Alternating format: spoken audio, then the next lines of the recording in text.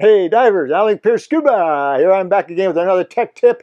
And this tech tip is another tech tip that is a result of questions, comments from you subscribers. And I love it. Keep those questions and comments coming. You keep asking me questions, I'll do this forever. Well, maybe you should stop. Huh? Anyway, here we go. So a while ago, somebody asked me whether or not they could mix different brands. I wasn't sure what he meant. They want a Sherwood fin on one foot, a Scuba Pro fin on the other, but no. What he meant, and I knew this, is it possible, permissible, even technically able to have different parts in a regulator? So suppose you had a Scuba Pro first stage and a Sherwood second stage, would that work? The answer is yes, it will. If you go back to that, I forget what that was in, Mixing Brands maybe. I think there was a video a while ago called Mixing Brands, so that's probably it. And the answer is yes, you can do that.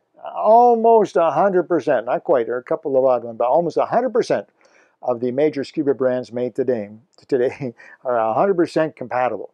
Threads, the hoses are almost exactly the same. So the answer is yes, you can mix them. However, there's always a however, right? There's always a but, isn't there? And as I explained in that particular video, but because the threads and the hoses and the fittings all work and you can put it all back together and it looks beautiful, doesn't mean it's going to perform properly. And the reason for that is, as I explained in that video, is very simple.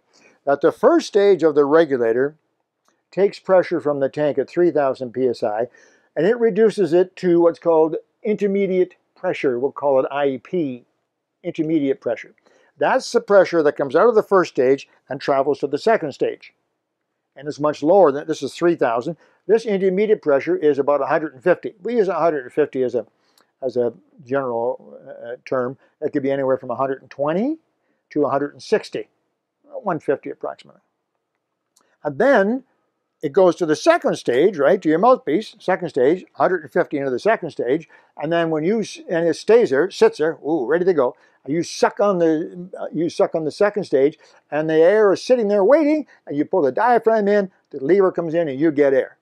And as soon as you take that air out of the hose, and the first stage opens again, it takes more air out of the tank at 3,000, drops it to 150, puts it into the hole, ready for you. So that's what happens. 3,000, turns it into 150, and then to ambient, to you, on the surface or 100 feet, doesn't matter. It's always the same as the pressure where you are. So that's how it works. Now here's the problem mixing brands. And here's an example. We have a Scuba Pro Mark 17 first stage, Mark 25 first stage, Scuba Pro Mark 25. They're venerable, old, it's been around a long time. Very, very popular, very classic, very reliable, very, very good first stage. Mark 25 first stage. And I have stuck onto the hose. Here's the hose on the Mark 25. I stuck on the end of the hose this Sherwood Brute. So we have a very high class, very sophisticated first stage, and here we have a very standard, very straightforward second stage. A good quality second stage, but certainly nothing fancy about it. It works. That's its redeeming feature. They're mismatched, right? But they fit on there. The hoses all fit perfectly. Let's watch and see what happens. See? You see what I mean? So they fit together perfectly, but they're not matched. Somebody was asking me, well, how do you match them? I told them, take it to your local dive store. But they have the proper tools and the expertise and the training and everything else to do it for you.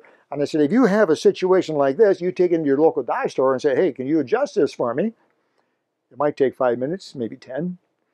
And the chap, just to be fair, because he has to, you know, he's probably got a wife and kids and all those neat things as well. He has to pay. He's probably going to charge you a few dollars, but it shouldn't be very much. 15, 20 bucks and you're out of there, assuming there's nothing else wrong with the system, okay? Straightforward adjustment of the second stage. Now, I know that a lot of you guys out there are technically inclined and you're doing this, you're changing stuff like that. I'm not a big proponent of that. You should be doing, certainly if it's under warranty, you need to. But even afterwards, you should be taking it to your local dive store, using the proper components, the proper tools. However, I'm going to show you something, okay? Here we have a regulator system.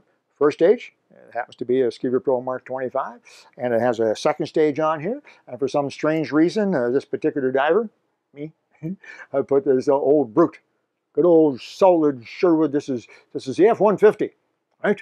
Okay, this is their Mercedes-Benz. don't make a pickup truck, do they? Good.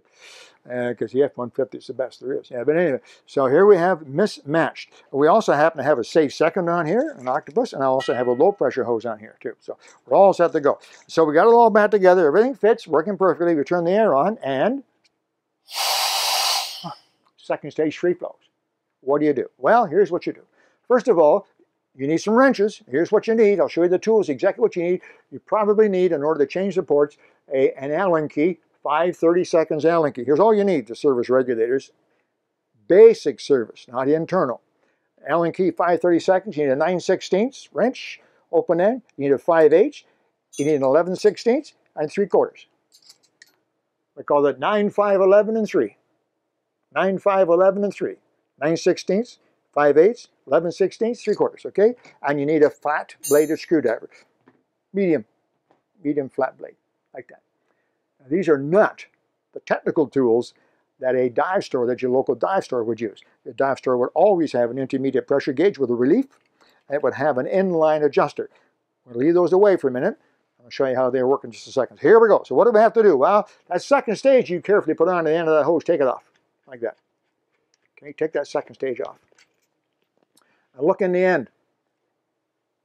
I'm going to say 90%. 80% of regulators, you look in the end, and you will see down in the end, you'll see a slot. You see a hole, and you'll see it's a slot. A screwdriver fits in that slot. Put the screwdriver into that slot and turn it in half a turn, about like that. Okay, I'll put it back on the hose. Just quickly thread it on. It doesn't have to be on tight because it's O-ring sealed. Put it back on there. Oh, that's pretty good. That's actually the safe second, leaking a little bit there. We'll put that out of the way. I'm going to do that in a minute. There we go. Fixed. Uh-oh. Uh-oh.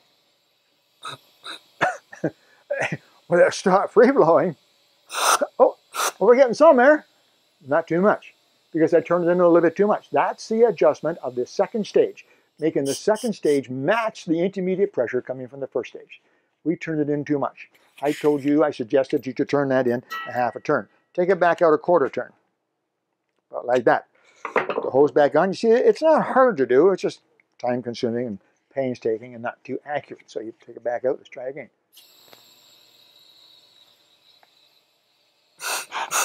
Well, that's better. Breathing a little bit better, still a little bit hard. So what you do is you turn it out a little bit more. See what I mean? It's just time-consuming. Turn it out just a little bit more, make it a bit easier to breathe. Oh, let's try that. Put it back together, you see? Yeah. So, but it can be done, it just takes time. Turn it back on. Oh, a little bit of a free flow, little wee bit. Breathes beautifully. Bit of a free flow though. So what do you do now? You go back inside, a little bit back the way it was. That'll stop the free flow, still be easy breathing. So you see what you're doing? You're adjusting the second stage to match the intermediate pressure, so that the valve in the second stage will stop that intermediate pressure from flowing through until you suck on it. Push the diaphragm in like that. Okay? Not hard to do at all. Now, suppose in this case we have a safe second, and this safe second is from Scuba. Excellent safe seconds. And this one is exactly the same. If you open this up and look in the end, let's just see now. Yep, there's a screw in it. So that was free flowing a little bit. So we'll just put that in there like that a little wee bit. And we'll put this back on now. Same thing, same process. Most second stages are exactly the same. Put that back on. Now let's turn this back on and see what happens. Still free flowing a little bit. Try it one more time. A little less. Turn it back in a little bit more. Like that. Hose back on. You fellows that are playing with your own regulators, again, remember, I'm not condoning this, but you asked, I'm showing. There we go. No free flow. Yep, still works. Good, no free flow. Yep, done. That was easy enough. Now, it's not perfect, because you're not right on the edge. To get a regular breathing beautifully easy, you want to have it loose enough that is just about to start free flowing. So when you breathe on it, it's easy, but not loose enough that it actually does free flow. How do you do that really accurately? Well, you can spend another 20 minutes back and forth, back and forth, and back and forth, but there actually is an easier way. Obviously, Dive store service people don't do that. It would just take them forever to service your regulator. So dive store service people, technicians, they have a device called an inline adjustment. And this a tool looks just like this. This tool goes into the second stage, fastens in place. And then the hose goes here. So you see why it's called inline? Yes, exactly. This tool is inline. And now this thing here, you see this? This has actually got a screwdriver on the end. Watch this. Turn the air on. I'm going to turn this open. Turn it closed. Open, closed. Open, closed.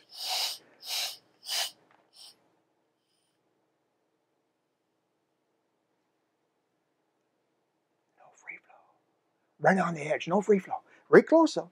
Very close, that's perfect. Turn the air off, purge it, take this off, put it back together properly, and your second stage has been adjusted perfectly to the intermediate pressure of the first stage, even though they're different brands entirely. It doesn't matter if they're different brands. 150 psi from Scuba Pro is 150 psi from Scuba too.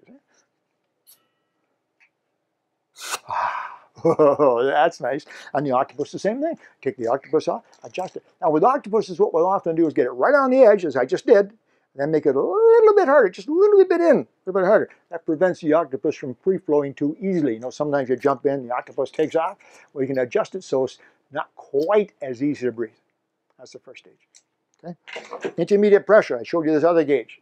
If you have an intermediate pressure gauge like this, it is a fitting that will go into a low pressure hose like this. Watch the gauge for a second. I put this low pressure BC hose onto that.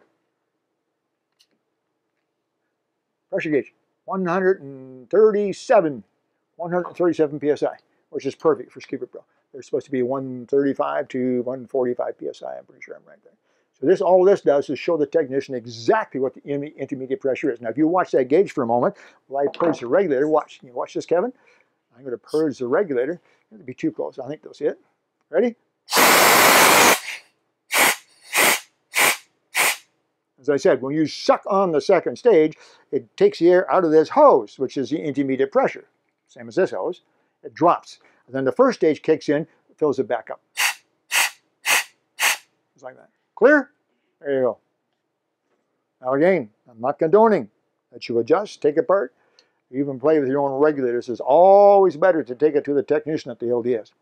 If he's a nice guy, he will probably show you these things. You can take training programs yourself as well. Speak to your local dive store. That's the best source. But now you have a better idea what I meant earlier when I said Scuba Pro, Sherwood, Oceanic, Aqualung, doesn't matter. You can mix them all up, but then they have to be set so that the pressures match. That all makes sense? I hope so. Keep the comments coming. Alec Peirce, Scuba Tech Tips.